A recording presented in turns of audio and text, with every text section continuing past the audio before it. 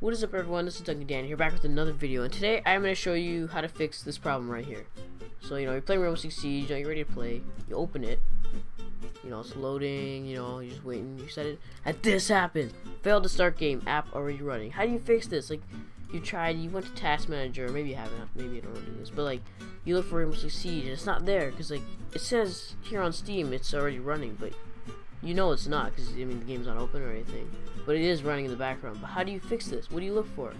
So what you want to do is just type in Task Manager. That's literally it. And you just open it. If you're on Windows 7, sorry, you click the side. It should have a search thing. Windows 8, you click it.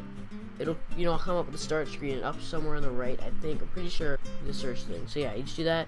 Type Task Manager, and then it comes up. And then yeah, there we go. If you want to go down, where it says Uplay launcher, the one with the little orange thing right there, the exclamation mark. You wanna right click it and end that task. That's it. If you have Razer Game Booster, you might see that at the bottom, but you most likely won't. But that's it. That's all you have to do. That was one step to fix this problem. And as you can see, Rainbow Six Siege, it's not running anymore. So you just click play, or you could do it from here, of course. So yeah, you let it load. And yeah, see, it works.